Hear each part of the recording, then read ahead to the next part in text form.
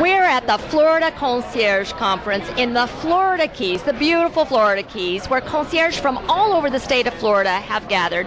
With me is Patricia Clifton, who is chef concierge of the Grand Bohemian Hotel in Orlando, also a member of the prestigious Les Clefs organization. Patricia, welcome.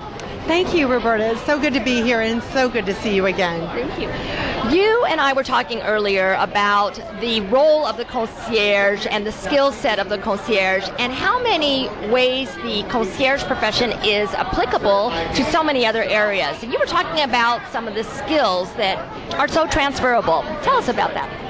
In the concierge world, mentorship, empathy, sympathy, understanding, follow-up, all of those wonderful qualities that we do with our guests every day, and our fellow concierge, and most especially our Les Clefs members. We work together, and our motto is in service through friendship, and that transcends through many walks of life.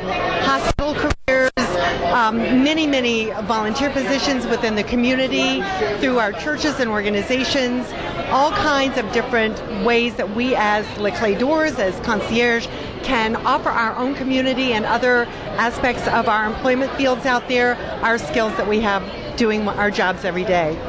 The concierge touches so many parts of a guest experience and taps into so many emotions, things that can't be replaced by technology and are truly gifts to the whole guest experience. And you are seeing trends in applying those skills in all kinds of different areas, like healthcare. Where do you see some of those applications?